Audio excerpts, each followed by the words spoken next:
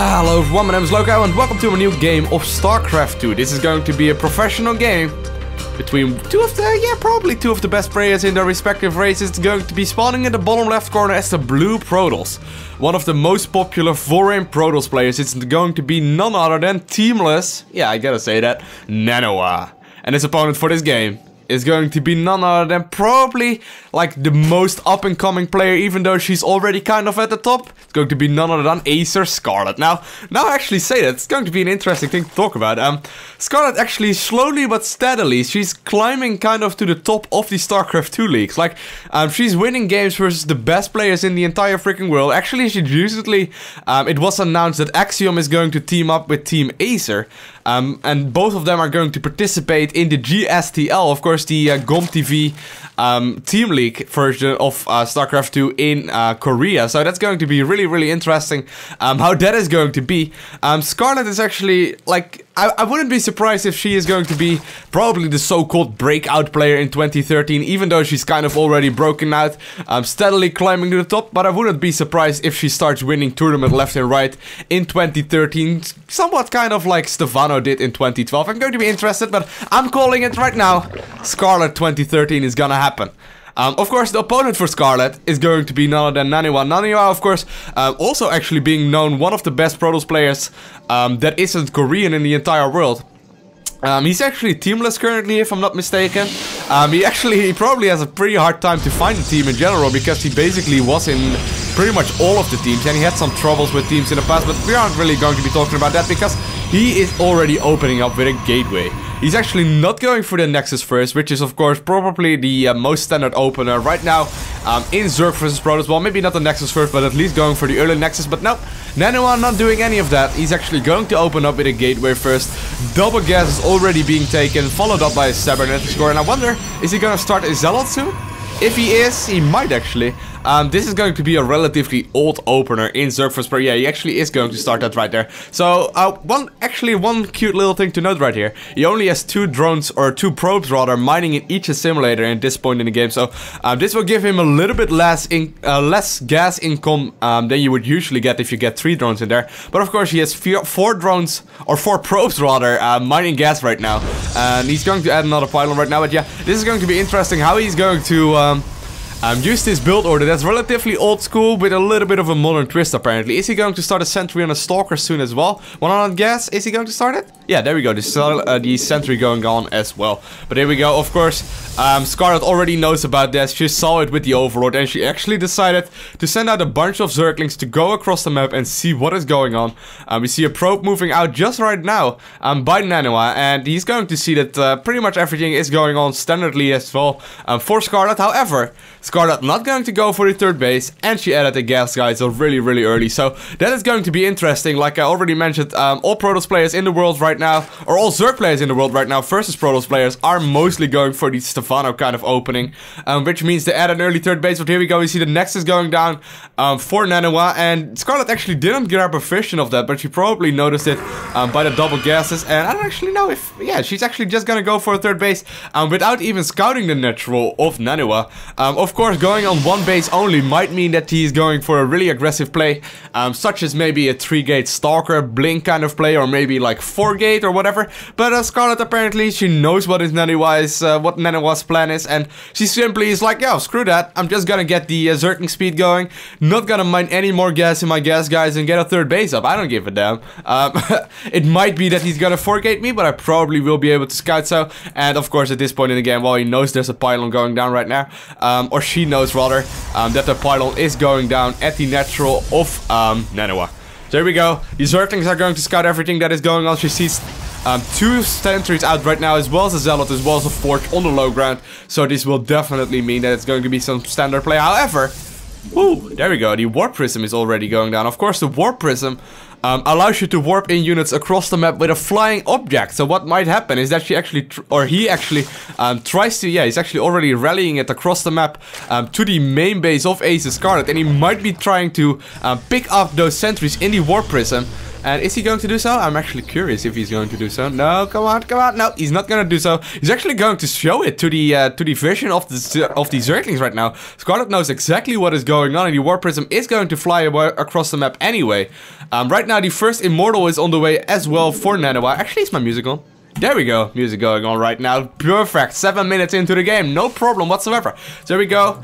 We are going to see a Roach Warren and an Evolution Chamber follow up for Scarlett. Of course, the Zergling speed is already up, so she will have pretty much everything that is required to defend against this Warp Prism. But a few Zerglings are going to hang just underneath the Warp Prism, so nothing will be able to get warped in. And actually, this Warp Prism is going to be completely useless. But he might just be using this Warp Prism for scouting. Now, actually take a look at it. Like, it's actually only costing minerals. Let's actually take a look at that. I don't actually know that information that well. Yeah, it's only 200 minerals, and he is, of course, not getting an observer out on the map right now. Everything is being scouted. He can put aggression up with this little Warp Prism, and on top of that, he's not wasting any gas, but also he's forcing all these units out of Scarlett, which is kind of a huge thing at this point in the game, because when we take a look at the income tab, while the Zerg player is ahead, all these Zerglings at this point in the game could have been drones, which means that could have been 9 more drones up, and that would have actually made a difference between light and day, light and day, light and light and dark, dark and night, night. I don't know what the English saying is, but yeah.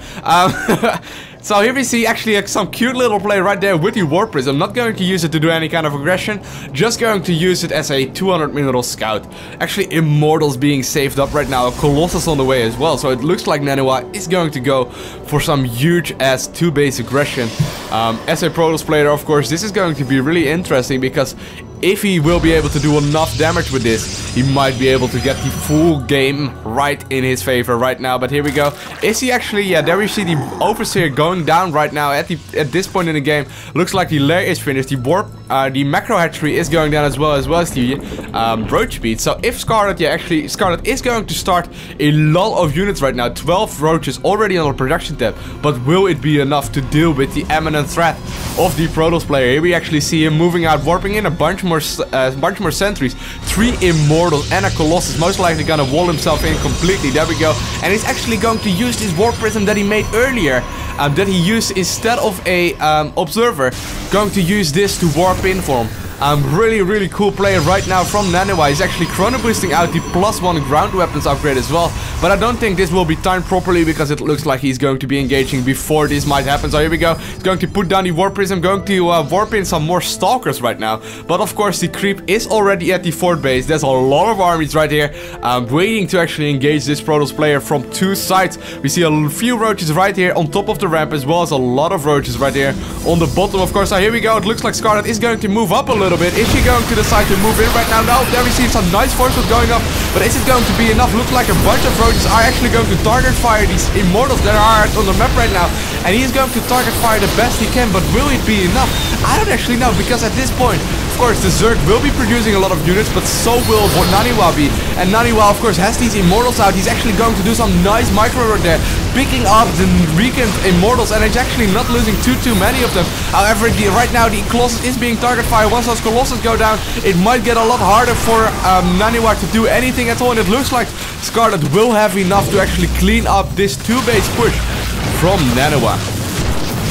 So I'm actually interested, is he going to follow this up in an expansion at all? The Colossus is trying to be a sneaky bastard and get away. He's like, nope, I'm not here. And Scarlett actually knows the Colossus is somewhere on the map. She's going to try and look for it, but here we go. Is she going to find it? Looks like, yeah, there she actually does find that, or does find that little Colossus, and it is going down. There we go. The 3rd base of the Protoss player is being blocked right now. It's going to be almost 120 supply for the Zerg player versus only 60 for the Protoss player. So this is going to be a huge advantage that Scarlett has. I wouldn't be surprised if Scarlett would throw up a 4th base really quickly. Of course, she's already in 4 hatcheries. She's starting the +2 attack right now for the roaches. But at this point in time, she's still stuck on this kind of attack. Only right now the infestation pit is going down. At this point, she only has roach Zergling. Even though she's ahead in supply, even though she has a big advantage at this point in the game, it might still like swing back in NaNiwa's favor, just because Scarlett is up with really low tech units, whereas of course NaNiwa is already having Colossus out. So she's once again going to scout and see what is going on. She notices that the forge is upgrading once again, so it might be that NaNiwa is just going to save up once again on 2 bases, and go for an even bigger push in a little while. So there we see the second Colossus already joining the fight. Still no aggression up until the third base right now from NaNiwa. NaNiwa doesn't he doesn't look like he's going to try and take this third base at any point.